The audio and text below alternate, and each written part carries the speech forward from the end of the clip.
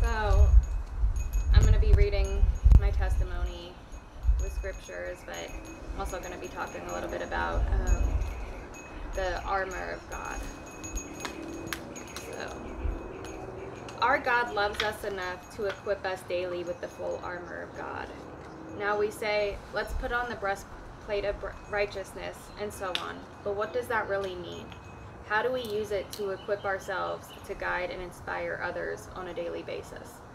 The armor of God represents the defense we must take in our spiritual lives. The Bible tells us that we are fighting a war against Satan, who seeks to destroy us.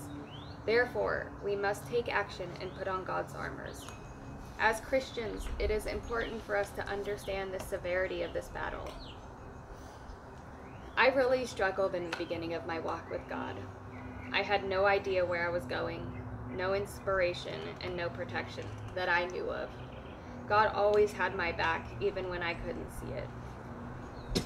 One of the two scriptures that really helped me get through that part of my life was Philippians 4:13, where I can do all things through Christ who strengthens me. And I spoke this over myself daily, as well as 2 Corinthians 5:7, for we walk by faith, not by sight. No matter where I was headed, I knew God was lighting my path, even when I felt it was too dark for me to see. In the beginning, I lashed out at people who tried to help me due to the abuse I had gone through as a child. I really struggled with people who were nice to me. I know, sounds crazy. But people in my past who were nice to me had always ended up abandoning or beating me, and so I was very untrusting of others. I really didn't trust anyone or love anyone, not even myself.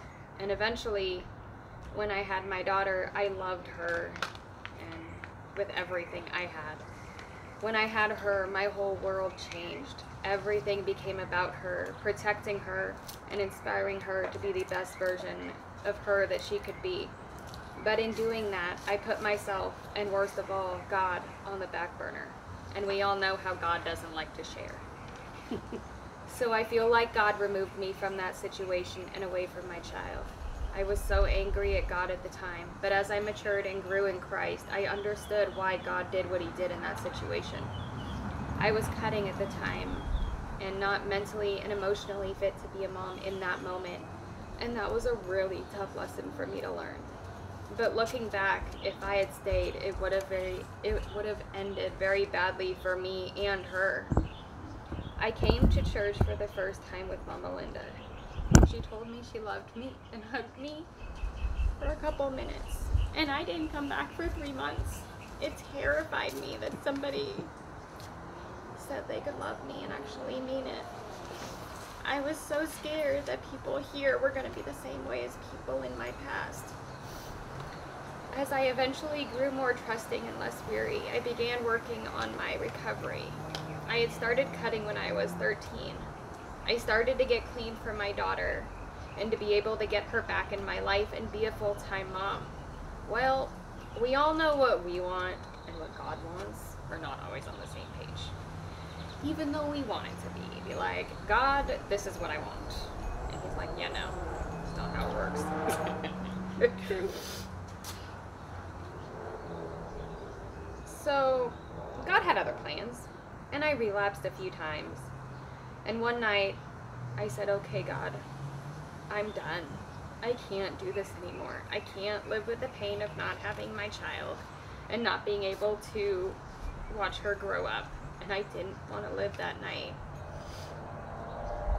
And in that moment, I reached out to Mama Linda, and she spoke Hebrews 11:1 over me, which is now faith is the substance of things hoped for, the evidence of things not seen.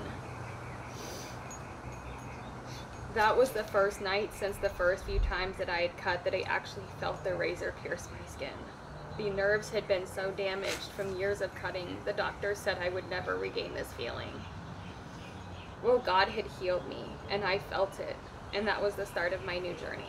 After feeling that pain, I immediately stopped and knelt to the ground and gave my heart and life to Jesus in that moment, fully. I prayed and said, this recovery is for me and me alone, because in the past I was in recovery for all the wrong reasons.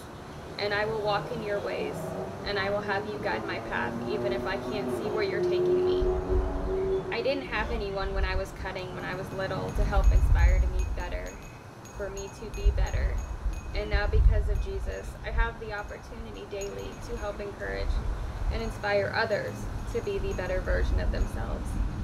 I sponsor a young lady who is 13 and one who is 9, and they are both cutters.